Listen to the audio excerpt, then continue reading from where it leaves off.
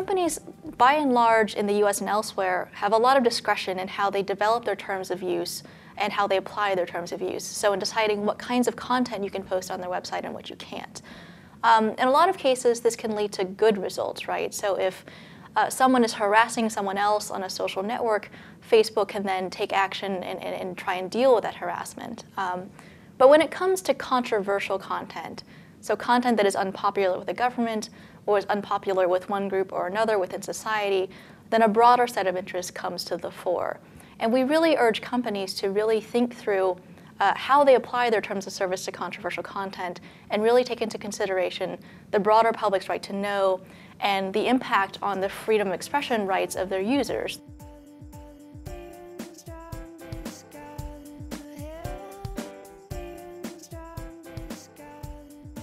Circumvention tools are certainly an important part of any kind of internet freedom programming, but these groups also need a lot of support and training on, for example, how to protect their privacy or security online, also how to protect their privacy and security on mobile phones.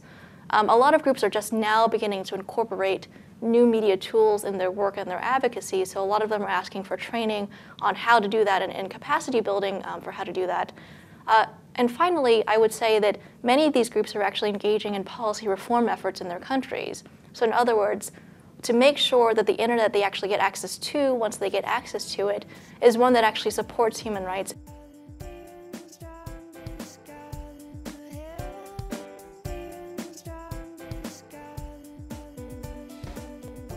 China and other governments who are more interested, or less interested rather, in democracy and less interested in promoting human rights, they're going to have to grapple with two important realities.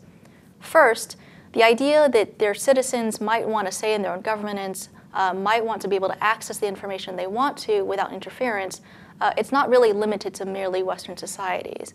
And I think this was made the most clear in recent events in Tunisia and Egypt, where a popular uprising really demanded those rights using online tools and off.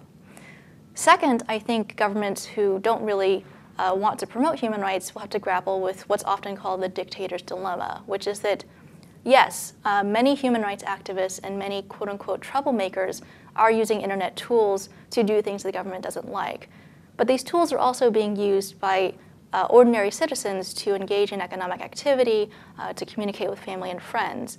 And I think it's really difficult when a government tries to block the human rights activities or political activities on these sites, because it ends up blocking a lot of economically valuable activity and just general everyday speech that citizens care about. I will say that the idea that bad internet policies, policies that violate human rights or that impact free speech or privacy online, it's not limited merely to repressive regimes.